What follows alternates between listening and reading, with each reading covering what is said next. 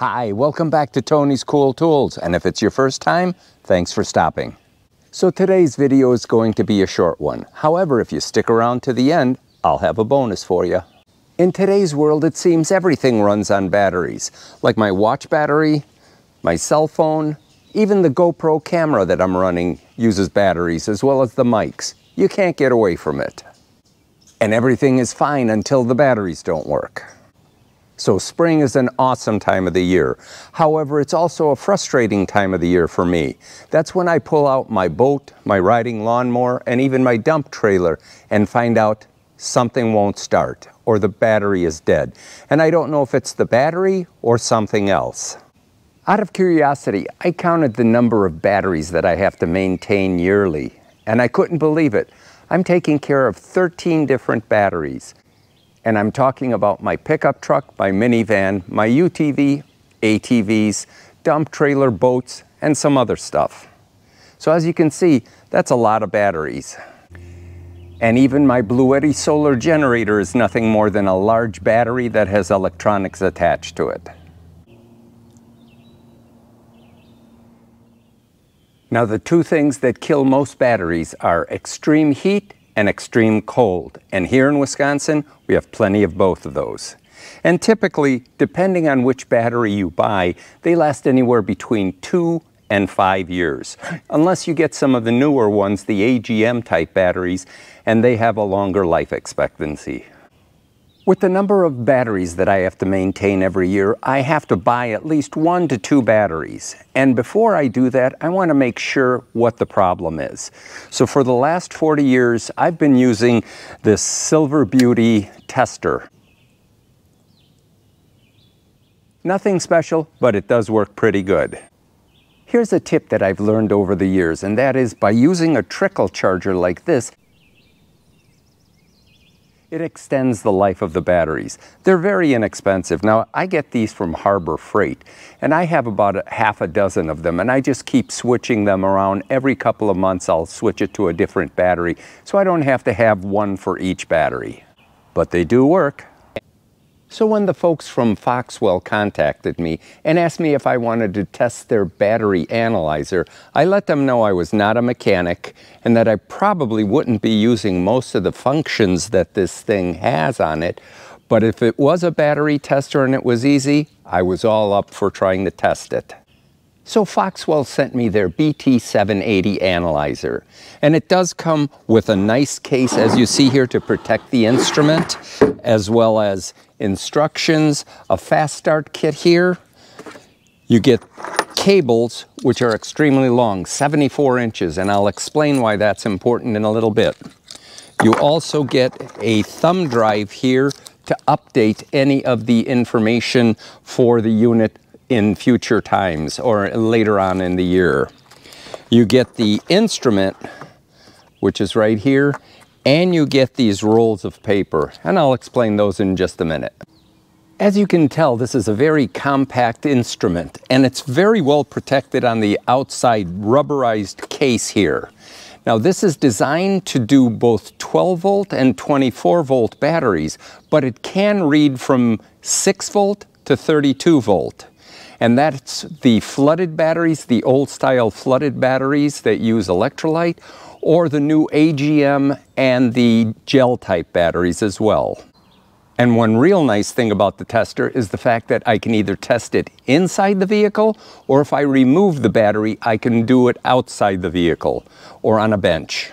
So not only will this BT 780 analyze my battery, but it will also test my charging system and my cranking system. And if I happen to be working at a dealership and there were multiple technicians there, this can identify them by technician 1, 2, or 3 inside this unit, so you know who to go to. And lastly, it prints everything out for you.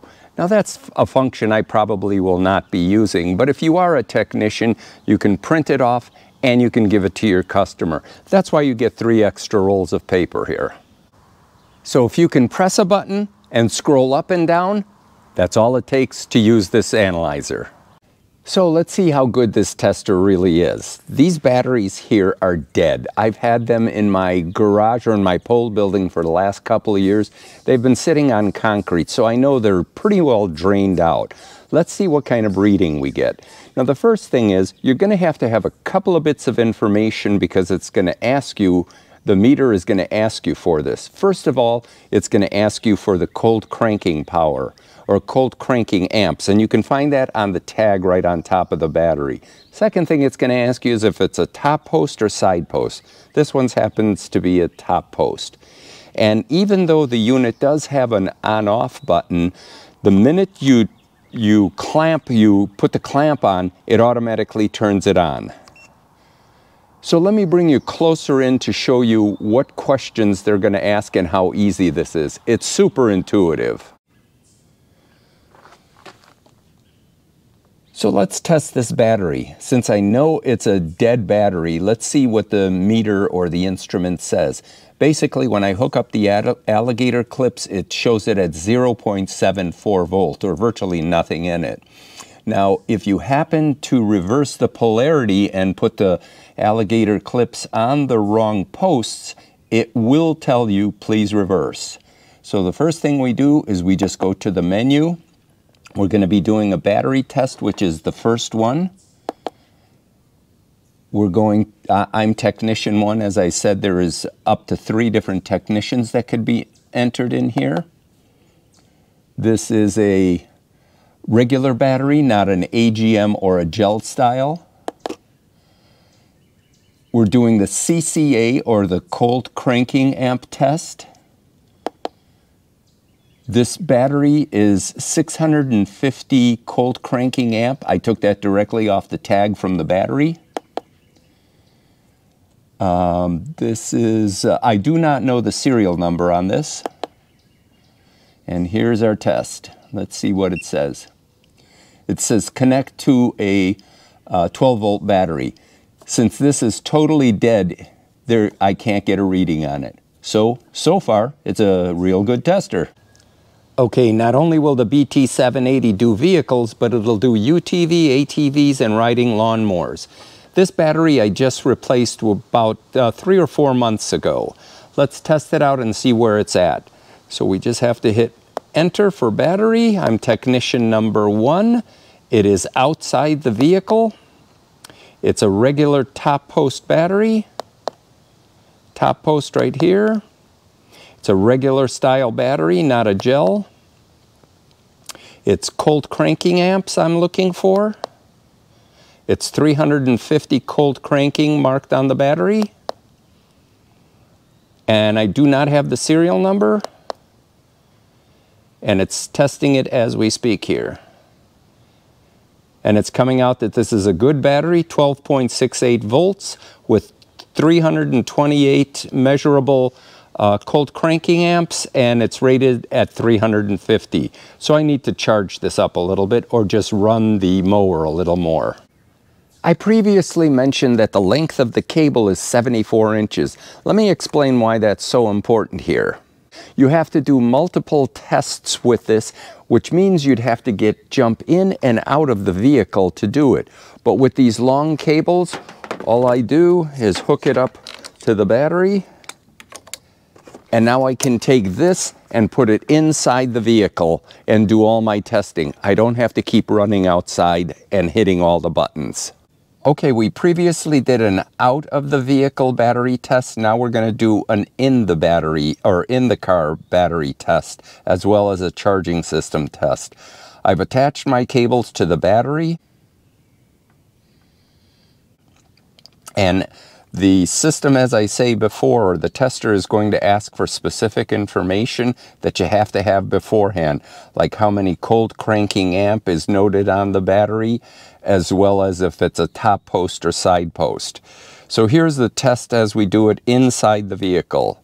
I go to the main menu here and do battery test. I'm technician 1. This is inside the vehicle.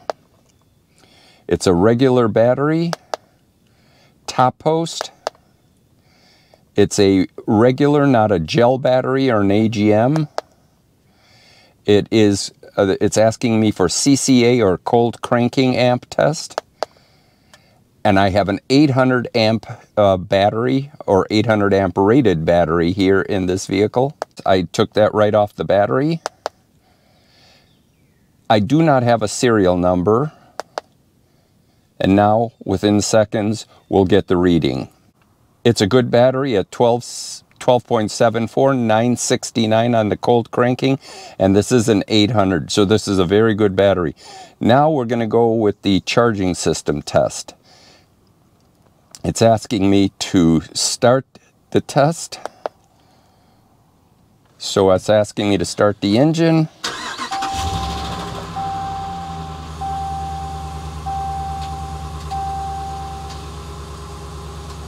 The volts are 12.11. Here's the output without a load on it.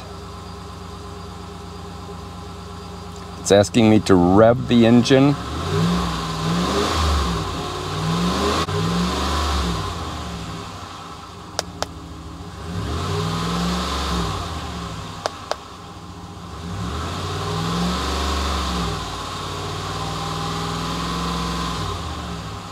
Now it's asking me to put it on load, so it wants me to turn on the lights and the blower motor on high.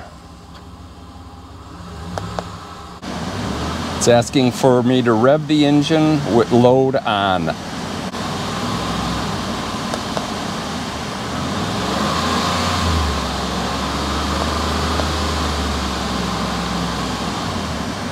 Now it's asking me to turn the lights off and turn the blower motor off. And here's my findings. 14.42 with no load, loaded 14.39, and the ripple, which is the sine wave, is 35. Now when I'm through with this, all I have to do is hit the print, and it prints all my findings for me right here for a sheet, even though I don't need this. But if you're at a dealership, this is a nice way of showing your customer all the findings that you have.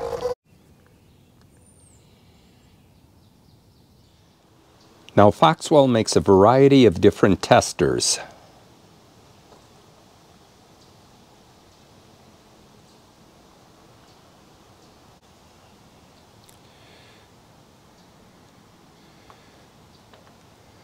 And I will have the contact information for Foxwell in the info section below. So if you've stuck around this long, I told you I'd have a bonus, and that is the folks at Foxwell have given me one tester to give to one of my subscribers. And naturally, there are only two requirements. First, you have to be a subscriber to my channel, and second, just write the word Foxwell anywhere in your comment. Just the one word, Foxwell. And on July 10th at 12 o'clock Central Standard Time, I will be picking the winner of this. And the retail value on it is $260. So it's a pretty awesome giveaway. Hopefully you found this video informative and entertaining. And if so, please like, share, and subscribe. Give me a thumbs up as well. And remember, pass it forward. Make the world a better place. And don't be a tool. Watch Tony's Cool Tools.